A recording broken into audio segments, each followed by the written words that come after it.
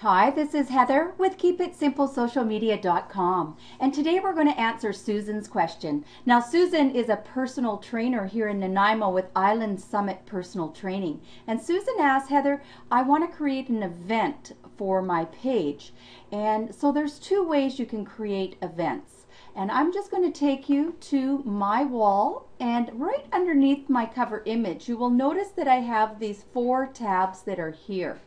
Now what happens is by default you always have the Photos tab and it cannot be moved around. And if you haven't created any tabs, what you'll have is your likes button here, and if people click on it, it'll give them information about the people that have, how many people have liked your page and how you're talking about is going on. So right here. A lot of people don't know that if they click this little drop down menu here, you can see all the other tabs. So by default you have this Likes tab and you have the Photos tab, which appears under your cover image. Now you'll notice I have an Events tab right here. And what happens on this Events tab is I've taken this as one of Facebook's 4 tabs that you can choose. Or you can go to a third-party app, which is outside of Facebook, to create tabs as well.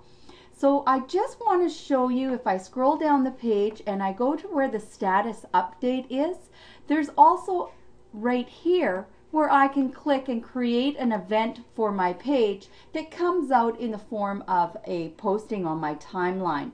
Now I'm going to cancel this and I'm going to scroll up to the very top of the page, because I think what you're talking about, Susan, we need to go to the admin panel, we need to click Edit Page, Update Public Information, and by default you land on your Basic Information tab.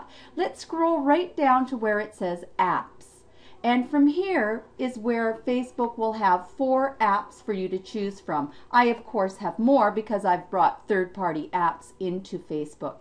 But you will see there's an Events tab down here. If you go ahead and follow the prompted leads from Facebook, you can set that app up on your business page. Now you cannot choose the photo for this app. What will happen is the photo is chosen by the most recent event that is going to happen on your page. As you can see, mine is Social Media Camp. And I hope that this helps you, Susan, to set up a Facebook tab for your event, and I'll keep an eye on your page as well. This is Heather. Don't forget you can ask me all your social media questions directly on my Facebook wall, and just like I've done for Susan, I'll create a video for you walking you through where you need help. This is Heather. Let's keep it simple.